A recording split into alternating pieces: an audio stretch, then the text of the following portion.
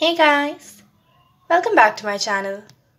Today we'll be solving this question, the integral of e raised to m into tan inverse x upon 1 plus x square. So let's begin. Okay, so we know that the differentiation of tan inverse x is 1 upon 1 plus x square. So if I keep tan inverse x as t, then dt by dx would be 1 upon 1 plus x square.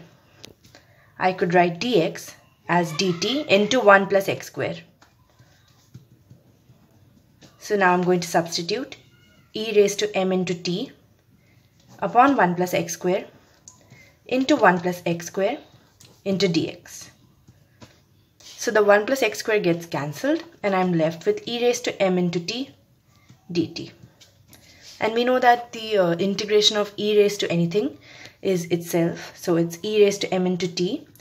And the coefficient of the variable should be in the denominator. So the coefficient of t, which is m, it should be in the denominator, plus c. And now I'm going to substitute the t. So e raised to m into tan inverse x upon m plus c. And this is the final answer.